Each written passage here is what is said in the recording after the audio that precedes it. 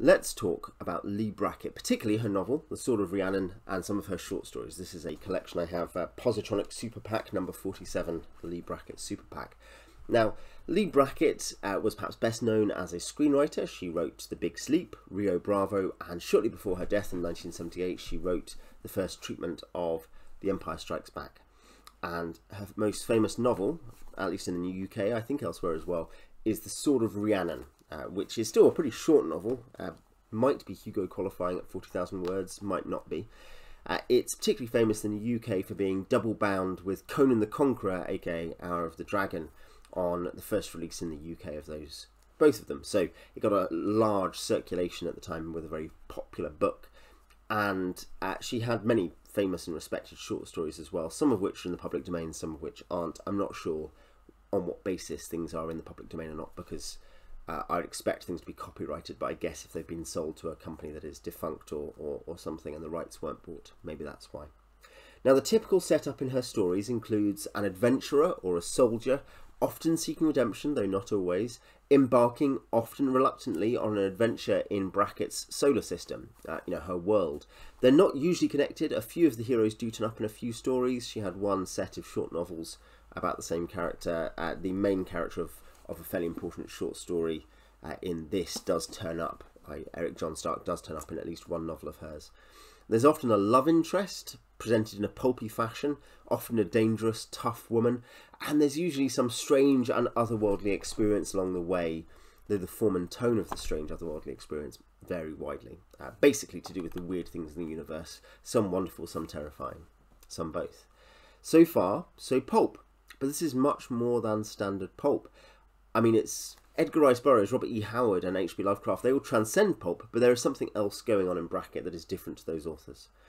One distinction I've read is between speculative fiction, which is basically typical, the same tone, set of ideas and different fantastic contexts, but it's basically always the same sort of thing, just with different iteration, different twists.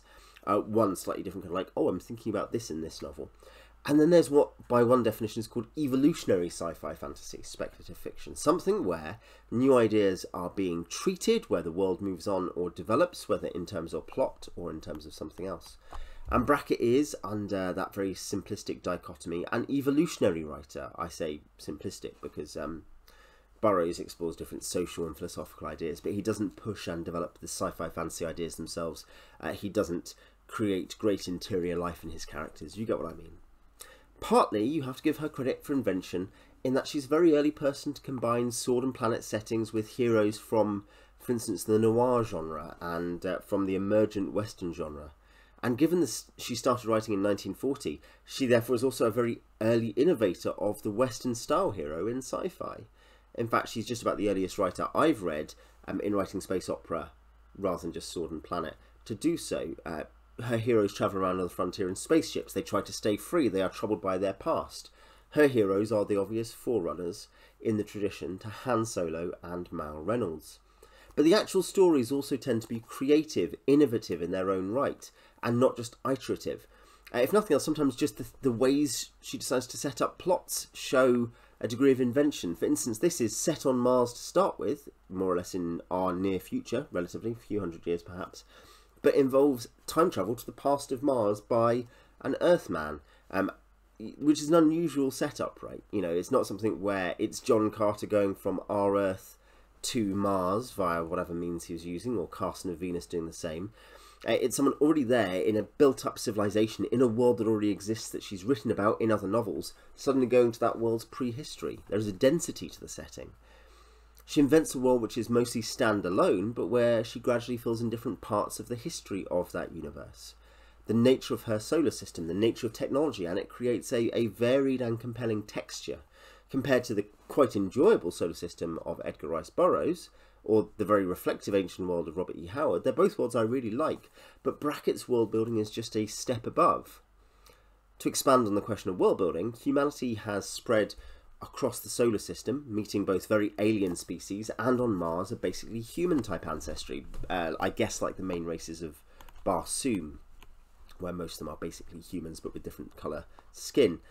Also riffing on the tradition we see in, say, Burroughs and C.S. Lewis, Mars is an old, nearly dead planet, and indeed War of the Worlds, whilst Venus is a young planet. That's more like Burroughs and C.S. Lewis. They're both human friendly. Humans can live there, but Brackett develops beyond those parts of the planetary tradition. She goes in different directions. Her Mars is much grimier than Barsoom, certainly much grimier than Malacandra in the Space Trilogy. Much more in the way of history, geology, culture, the Low Canals, Jakara, the Norlands, the Gates of Death, and in the Sword of Rhiannon, the ancient history of Mars as a fertile and watery world. She adds a Mercury, and in fact the fact that it's like that does actually affect plots.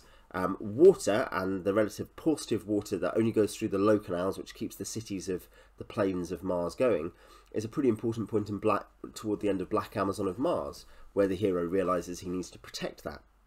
She adds Mercury, a Mercury where air only adheres or remains in the low valleys, and it's an otherwise dead world. It's otherwise not particularly hospitable. Venus has various native sentient ancestries who interact with the human colonists in different ways. Really well and movingly explored in Citadel of Lost Ships particularly.